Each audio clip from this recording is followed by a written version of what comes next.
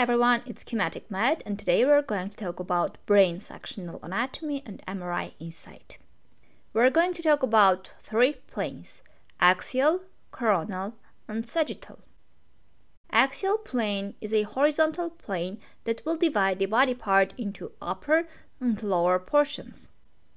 A coronal plane is a vertical plane that will divide the body part into anterior and posterior portions. And sagittal plane is a vertical plane that will divide the body part into left and right side. Before we look at the MRI pictures and the structures, let's try to understand how we see the MRI picture and how we interpret it. So there will be no any questions which side is the right side and which side is the left side. So we're standing here. This is our left side, this is our right side. And this is the patient that is lying on the MRI scan. We're looking from the bottom of the patient's feet. So our right is the patient's left and our left is the patient's right side. That's why how I like to imagine which side is the right and which side is the left. I cross my two hands together and my left will be the other side and my right will be the other side of the patient. And that's how we're going to see the patient's MRI scan, the brain scan image. So our right will be this side and our left will be this side. So this is the patient's left side and this is the patient's right side. We're crossing. So this is the coronal plane, the right side is here, the left side is here. Let's start from the axial plane. Again, axial plane is a horizontal plane that will divide the body part into upper and lower portions.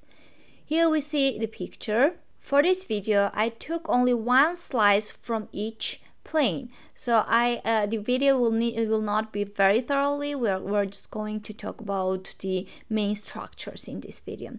So this is this cut section for the axial plane, and here the picture we see is not labeled and the same picture is labeled here.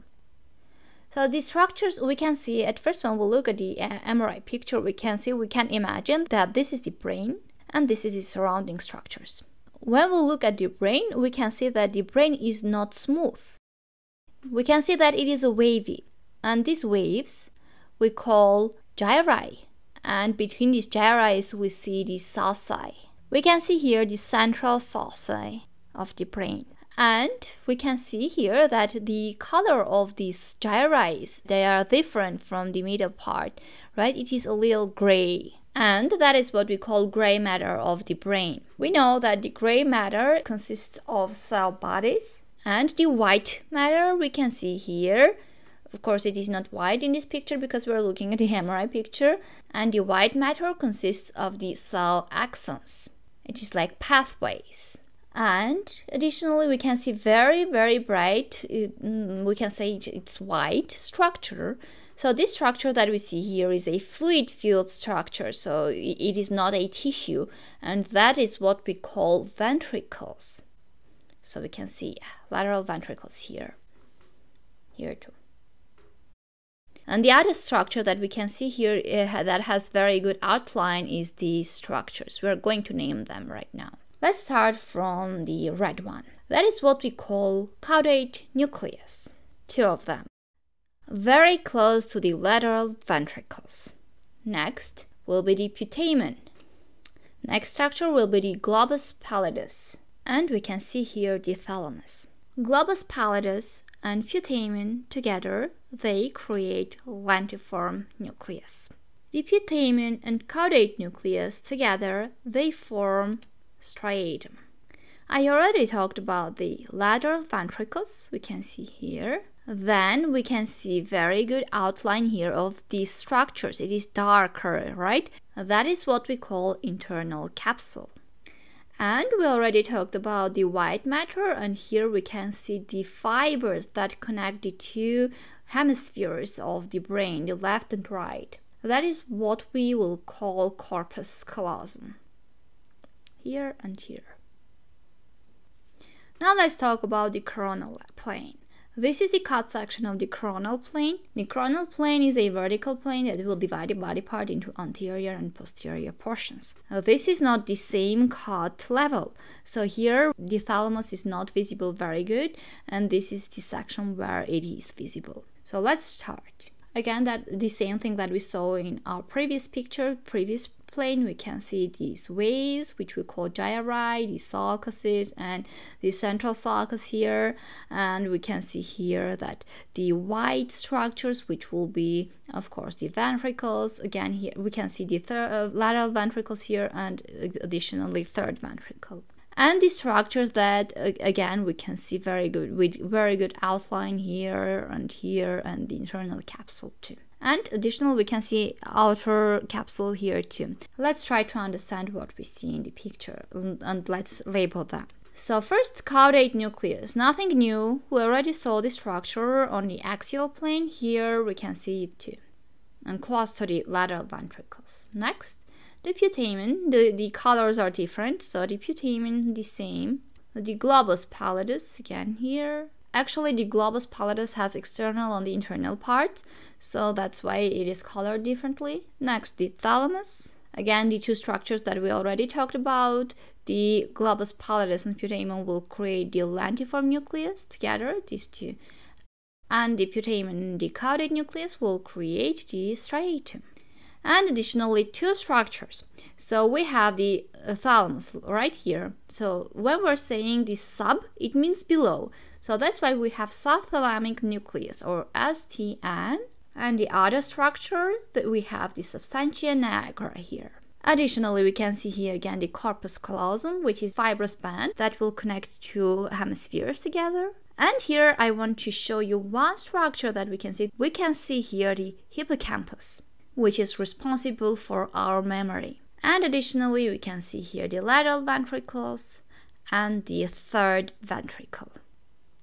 I just want to mention here that the lateral ventricle is connected to a third ventricle with the foramen Monroe, or interventricular foramen, that will connect two ventricles with each other. So as we already know the structures, let's try to understand what is basal ganglia. Basal ganglia are a cluster of subcortical nuclei deep to the cerebral hemisphere. The largest component of the basal ganglia is the corpus striatum, which contains the caudate and the lenticular nuclei. Lenticular nuclei consists of the putamen, globus pallidus, external and internal, and then the subthalamic nucleus and the substantia nigra. So these all structures that I said are the parts of the basal ganglia. And last but not least, the sagittal plane. We remember that sagittal plane will divide the body part into left and right parts. Let's try to orient ourselves. This is the anterior part, right? This is the nose, this is the tongue, we can understand it, I think. And this is the posterior part. Again, very good depiction of the sulci and gyruses, right? We can see how it is wavy all over the brain. We will start from the corpus callosum. We already talked about that. This structure will connect two brain hemisphere together, the left and the right one. Next, let's start from the back. We can see the pineal gland here. The main structure of the pineal gland is to secrete melatonin. Next, we can see two structures here. It is not very good depicted, but they are very important structures. We call them colliculus, the superior and inferior. The superior colliculi play an important role in the visual pathway, while the inferior colliculi are important in the auditory pathway. Next, we can see here the mammillary body. The primary function of the mammillary body is recollective memory. Next, we can see the pituitary gland, which will secrete or release the hormones. And then I didn't cover it, so you can see here this part. This is the optic chiasm. And then we can see the blue structure, the lamina terminalis, and the fornix. And here is located the thalamus. And this is the thalamus, and this part is the hypothalamus.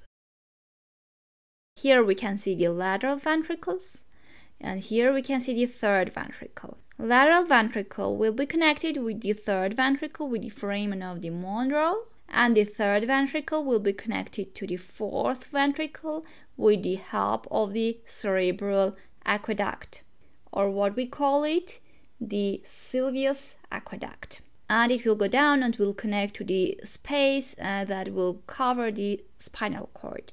And we know that all these ventricles and the brain is surrounded with the cerebrospinal fluid. And these structures we can see here will be the midbrain, pons, medulla, and cerebellum. This is the resources of the pictures, and thank you very much for your attention. Bye.